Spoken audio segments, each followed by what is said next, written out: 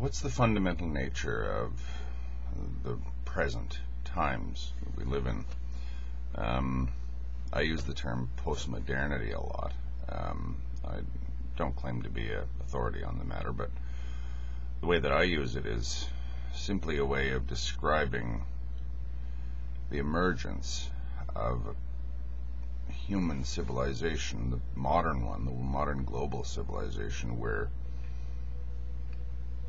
we have a lot of competing cultures, and no one of them, no one of them seems to be absolutely dominant everywhere. Consumer capitalism and Western liberal democracy seem to be the biggest competitors in this game, but there are dissenting voices.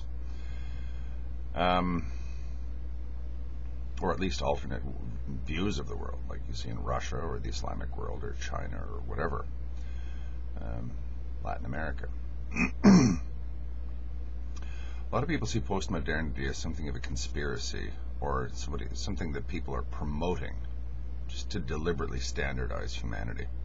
Now that's an interesting thing. Is the present state of the world the result of someone deliberately engineering all of this? Or is it just the way things have panned out? I use the term postmodernity simply to try and get my head around what all of this is.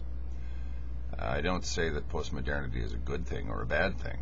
To me, it simply is. What is the fundamental character of our age and our civilization?